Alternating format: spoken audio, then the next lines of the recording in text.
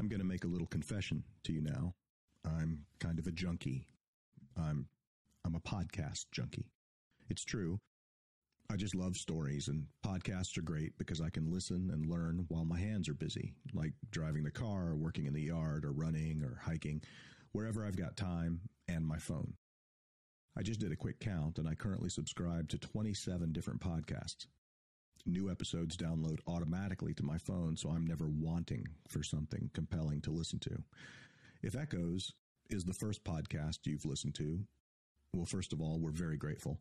And secondly, you've just opened up a world of discovery and entertainment. The rest of you already know what I'm talking about. In this episode, I'm going to introduce you to one of my very favorite podcasts. It's called Finding Faces, and it's produced by Ryan Kern, a friend of mine and a great friend of the Vietnam Veterans Memorial Fund. In today's episode, I'll share my conversation with Ryan. This is Ryan Kern from Finding Faces. And then we'll play you one of his recent mini episodes. Stick around. From the Vietnam Veterans Memorial Fund, founders of the Wall, this is Echoes of the Vietnam War. I'm your host, Michael Crow, bringing you stories of service, sacrifice, and healing from people who still feel the impact of that conflict nearly 50 years later. This is episode 5, Finding Faces.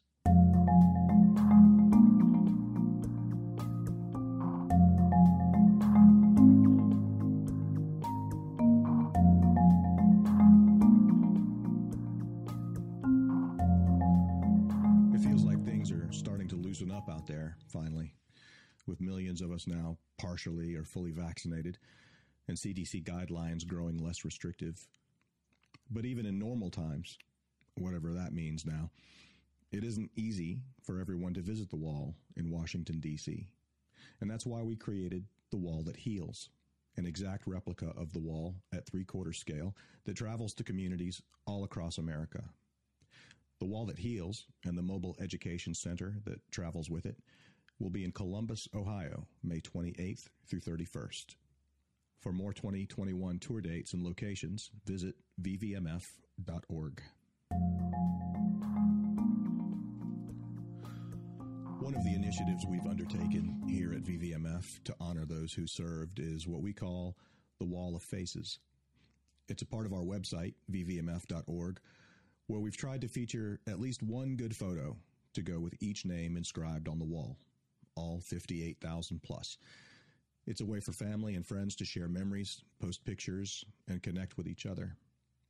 After many years of work and the contributions of thousands of volunteers, we're very close now to completing it. Season 1 of Ryan Kern's podcast, Finding Faces, is the story of his attempt to find photos for 30 service members, all from the state of Massachusetts. I talked with Ryan about how this effort got started, about the narrative arc of that first season, and about his plans for season 2.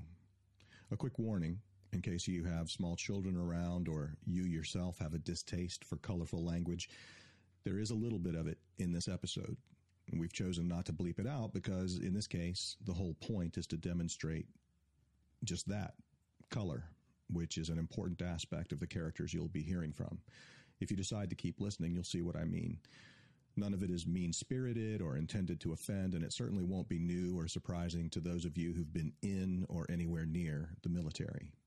So, with that warning duly issued, here's my conversation with Ryan and one of his recent mini episodes. You're a very good storyteller. Is that something that you have training in or experience in? Yeah, I come from news and started in news in Nevada. I was an anchor reporter for the NBC affiliate there. How'd you get from Nevada to Massachusetts?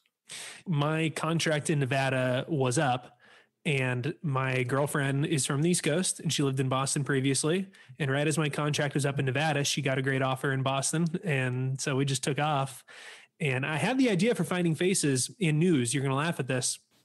I was in Washington, D.C. with Honor Flight Nevada covering it for news For those listening who don't know about Honor Flight, they're a nonprofit organization that flies veterans to DC free of charge to see the sites and memorials built in their honor. And in Nevada, there's a branch, and I would often go with them and kind of come back and do stories. Well, I met one of your colleagues while I was on one of those trips, Tim Tetz, and he just kind of casually told me about the Wall of Faces project. And I thought, okay, there's something here. So I returned back to Nevada and pitched to my news director and my assistant news director an idea of finding the last 6 pictures at the time that were still needed out of Nevada. There were only 6 guys who served in Nevada out of Vietnam who still needed a picture. And I pitched it to them and I said, hey, I think this is a great, little news series, 6 stories. It's perfect. That got denied. And then it got denied again. And then it got denied again. For whatever reason, they didn't want it. So I always sat on that. And then we moved to Massachusetts and I looked how many were missing out of Mass. And I saw the number at the time was 30.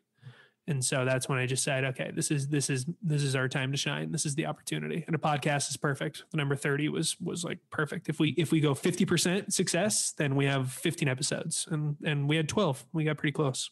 Without any spoilers, do you want to zoom out and talk about the overall arc of season 1? Sure. So at the time, I think there were around 200 pictures that were still missing from the Wall of Faces, or rather 200 servicemen who did not have pictures up on the Wall of Faces. We pulled up New England and there were 30 missing.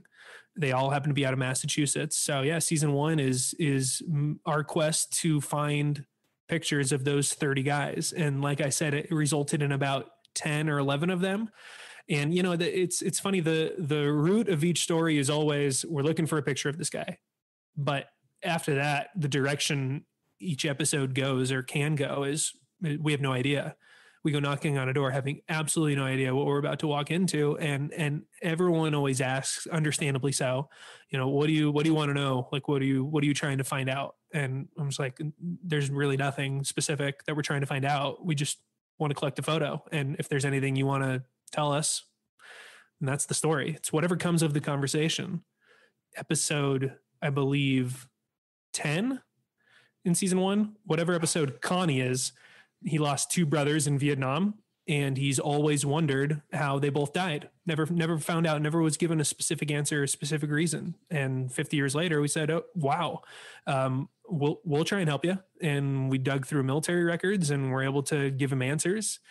So you never know what the story is going to be, but it all starts with needing to find a picture for the Wall of Faces. We have 12 episodes because one episode we turned out to replace a pretty poor picture of a guy by trying to find his family.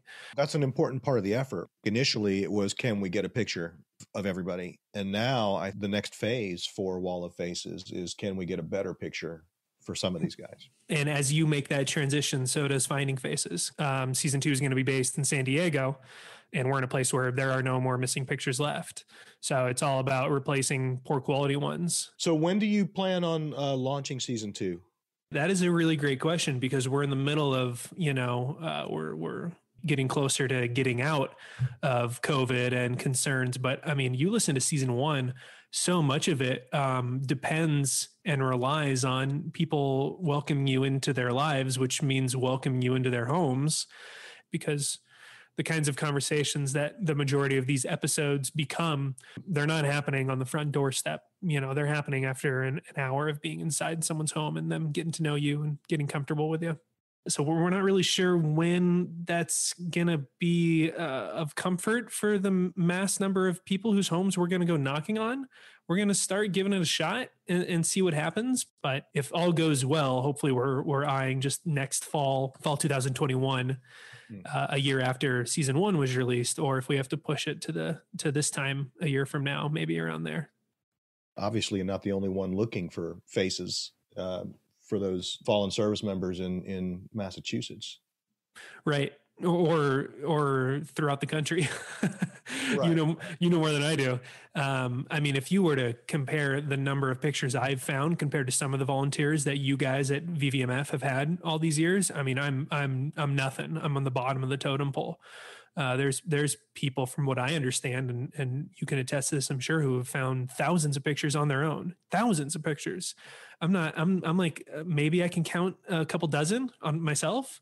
So, I mean, all credit to the people who have been doing this for 10 years or so. They're who I look up to. But I don't know how many people are actually kind of boots on the ground, knocking on doors, which is another reason why it was so important for us to make this, because sometimes those best pictures you get are going to come from families who aren't willing to give them up easily. That's what's been kind of special about Finding Faces is we end up with the best possible ones that we can get, because they're in the family photo albums that are covered sometimes in an inch of dust in the basement, and you got to brush them off and dig through. One of my favorite things about season 1 of Finding Faces is that Ryan doesn't go it alone. He has sidekicks.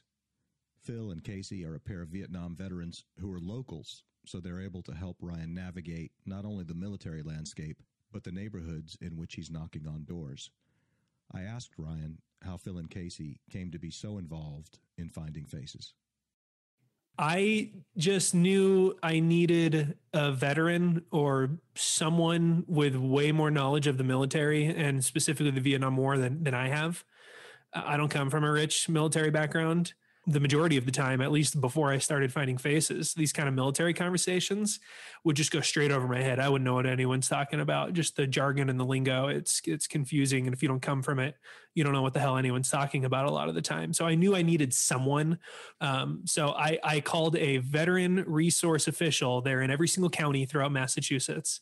And I looked up the one in central Massachusetts, and I just called the guy and I said, "Hey, I got this idea. This is what I'm doing. Is there anyone you think might be able to help me?" And this guy immediately just said, "Oh, Phil Medallo.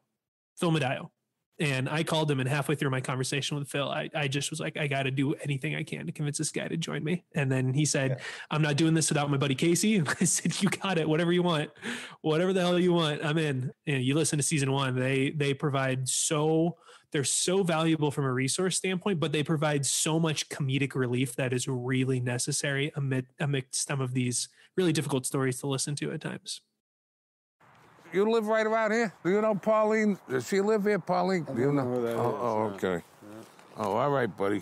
Oh, there's a sign there that says, "Don't come any further, we'll blow your fucking ass away." Is that what it says? No.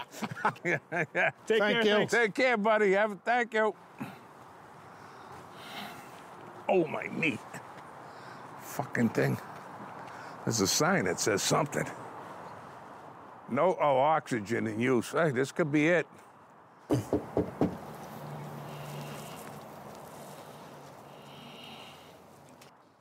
Hi, we're looking for Pauline. Pauline.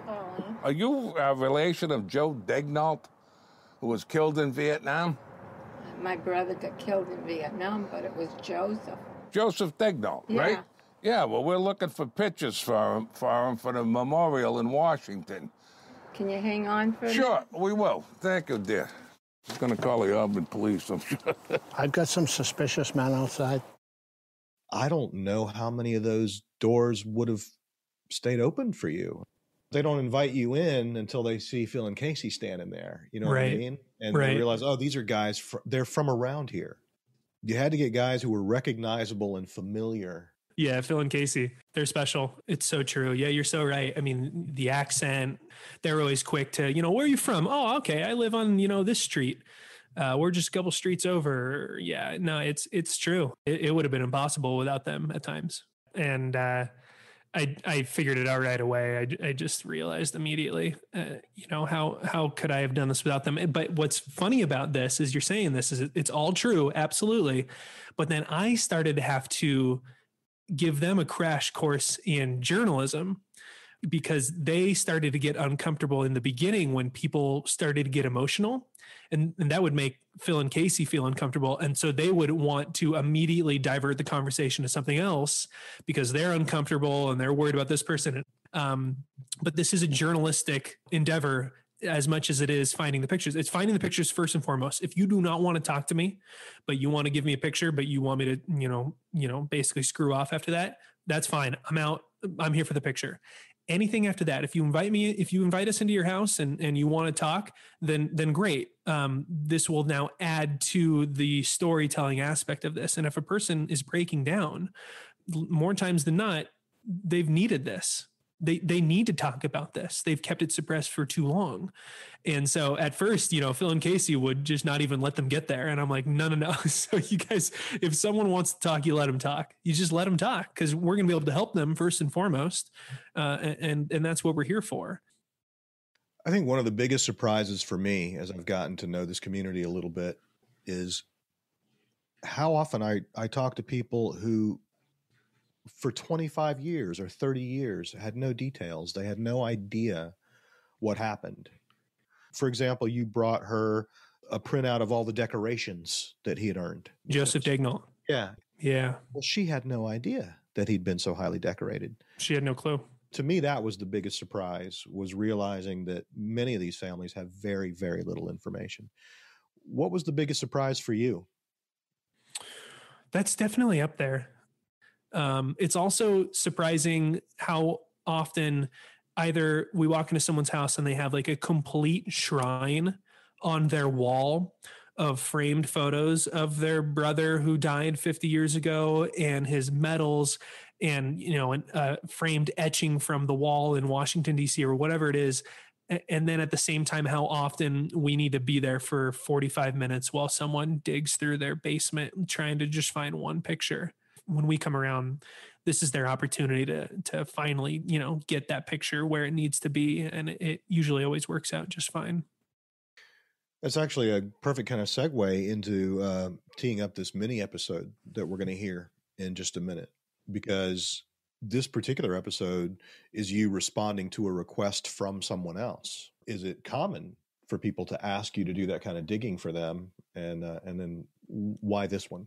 Yeah, it's been happening more and more. So what your listeners are about to hear is a woman who simply just contacted me on Facebook and said, "Hey, my fiance died in Vietnam about 50 years ago, and I've been wanting a picture of him ever since."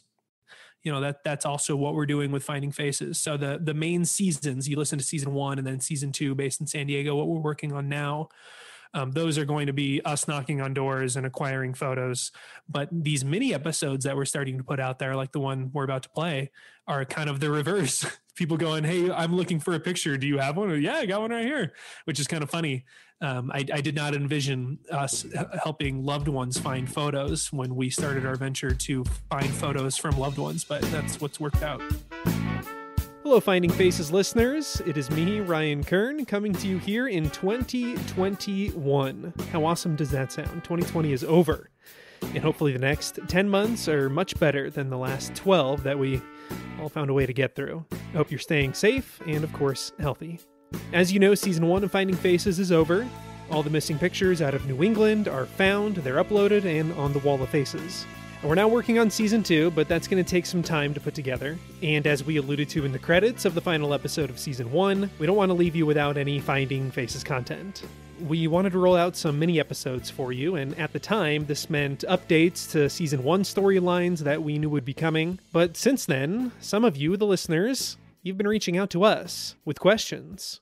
We had one Vietnam vet contact us about trying to reconnect with his old war buddies. Families have been asking to track down loved ones' war medals, and of course others reaching out saying that they need pictures of their loved ones. And that's where we're going to begin with this first mini episode for you.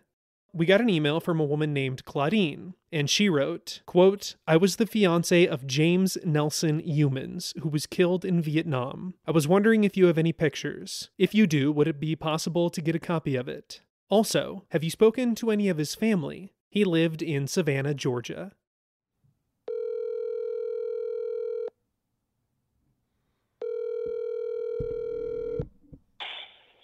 Hello? Hey, is this Claudine? Yes, it is. This is Ryan Kern from Finding Faces. Oh, hi, Ryan. I totally forgot you were calling today. I know you're in the middle of moving. Does this still work, or do you want to reschedule? Oh, no, this is fine. I'm actually in the car. I might have to have you hold just for a minute so I can order me some food, but other than that, this is the perfect time. Yeah, that works for me. How's the move going? Claudine lives in Georgia and is both in the middle of moving and getting lunch at the McDonald's drive-thru. By the way, if you ever find yourself in Statesboro, Georgia, and you've got a fixing for a Big Mac, stop at this McDonald's. Don't stop at any other. These people here care about what they do. I try to come here. If I go to a McDonald's, I try to come to this one. That's the one off of Fair Road, by the way, not that other one on Northside Drive.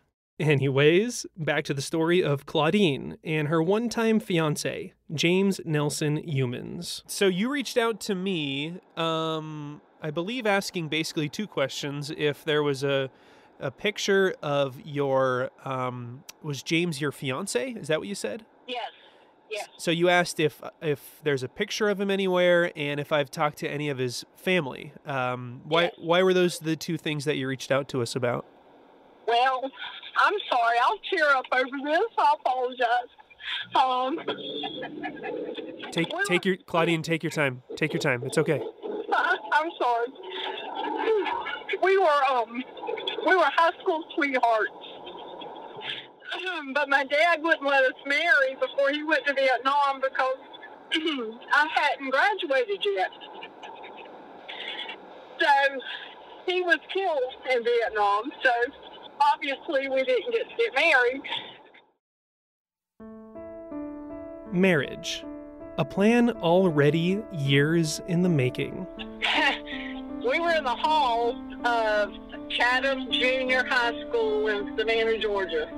I was late for class, tried to get in my locker. He was late for class because he was doing something for one of the teachers.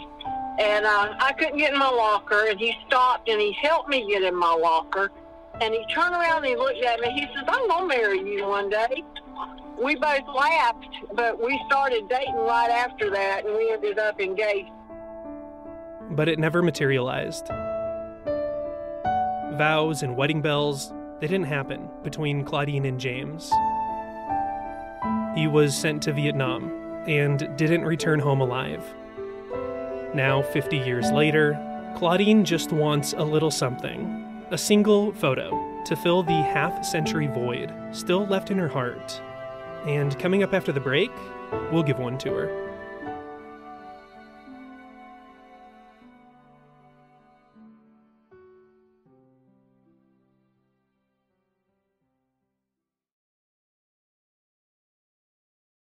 James Nelson Humans was a Marine and was in Vietnam just under 6 months when he died on May 18, 1968. His casualty report on the COFEL database shows that he died of, quote, fragmentation wounds to the head and body from hostile mortar round while entered in action against hostile forces. He was 18. And the only picture I have of him was, I don't know, maybe in the 10th, 11th grade. Back then, taking pictures didn't seem to be as important as it does today. So I don't have a good picture of it. And, I mean, it's been 50 years, but still, it still hurts. Yeah. Claudine and James's family drifted apart. She knows the parents have both passed away and has no idea where any siblings or any other relatives might be now. So reaching out to any of them is a long shot. I couldn't tell you where they are. So. Well, I have a picture for you. Oh, great. That is wonderful. It's a good one too. It appears to be his official Marine photo. He's in uniform, and he's staring just to the right of the lens. He's not smiling, which, it's a military picture, so. That's the military for you. Yeah. So it's a really good picture in the sense that it's clear you can see exactly what he looked like. Handsome man. My goodness, Claudine. Thank you. The one I got after him wasn't bad looking either, and I still got him. So. Well done. But the thing about these military pictures, as good as they are, they don't necessarily show the personality that you would want to try and get out of looking at a picture. So before I send it over to you, tell us about James. He was just a good guy. I mean, I know you hear that all the time, but he was just a good guy. He was there if you needed him. As a matter of fact, one of his best friends is who I actually ended up marrying. It's funny how things like that work, but that's how it worked. And they just hung out together. They went places together, and it just whatever you needed at the time, and he knew about it. He was there to either help you get it or he'd get it for you. He loved his mother dearly. She was a nurse. His dad was a mechanic. He was just always there for you. My parents thought the world of him. They thought that the sun rose in one eye and set in the other. But like I say, it's been 50 years, but this is still really hard. He loved fishing, spending time on the water, and working on old cars, thanks to the influence from his mechanic father. And by the way, if you listened to our first season of Finding Faces, you know better than to assume he went by his first name, James. What did you call him, or what was he known as? He was Nelson. Nelson. He didn't like James. He thought that was too formal. He said, "I'm not that formal. I don't need a name like that." Yeah. The photo that I have of Nelson is from the Wall of Faces, and I'm ready to text it to Claudine, but she's not necessarily ready to receive it just yet. Yes, I need to order 2 of your number 4 meals. So I wait until Claudine has her lunch in hand. Okay, let me grab the food right here and then I'll pull over. Sounds good. Take your time. Before I text it over, and she presumably and understandably becomes emotional again. Thank you so much. You have a great day. And once Claudine pulls into a parking spot... All right, here it comes.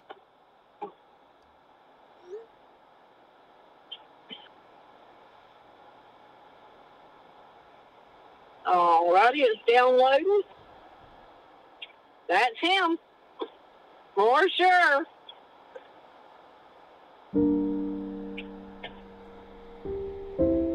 Thank you so much.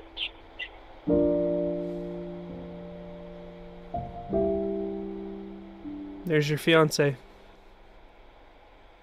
Thank you very much. How long have you been? That's a treasure. How long have you been looking for pictures of him? 50 years. I've been looking ever since he passed. He had sent his mother to give to me, and I never received them. He was sending her a package to begin with. So he just included those pictures for me, but I never got them, of him over there, doing the things, whatever it is you do when you get to a place like that. And I never got them. And I never got this picture because she claimed she only had one, and I couldn't have it. And if I was the mother, I wouldn't have given it away either, so couldn't blame her there. But you got it. You got it. You got it now. I got it. Yeah, you do. I appreciate it more than you will ever know. Thank you. I'm going to email you the best quality picture, I think. Claudine also asked if we can track down some of Nelson's family. We found some information on them and have passed it along to Claudine and are leaving it to her to reach out.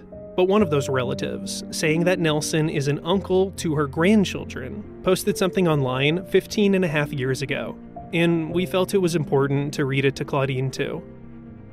And I want to read it to you because it's real nice. You have 3 beautiful nephews. One, Jeremy, looks so much like you.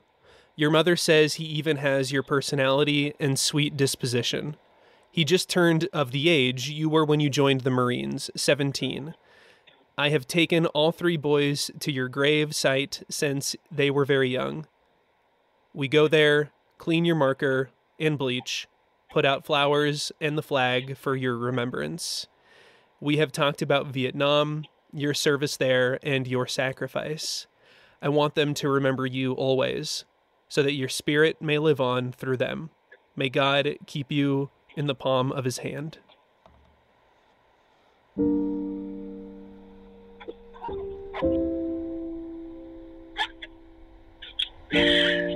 Oh, that is sweet.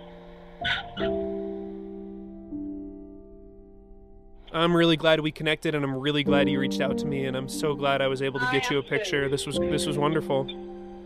It really was. I do appreciate it more than you know. I appreciate you.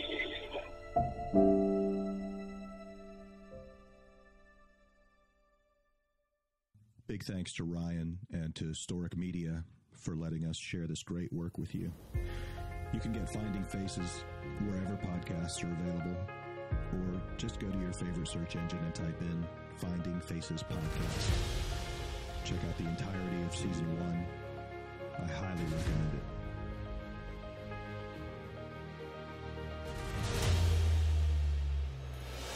Thanks for listening to the official podcast from the founders of The Wall in Washington, D.C. We publish a new episode every 2 weeks, so be sure to subscribe wherever you get your podcast. And if you like it, there are a couple of easy things you can do to help support it. One is to share it with a friend who might like it as well.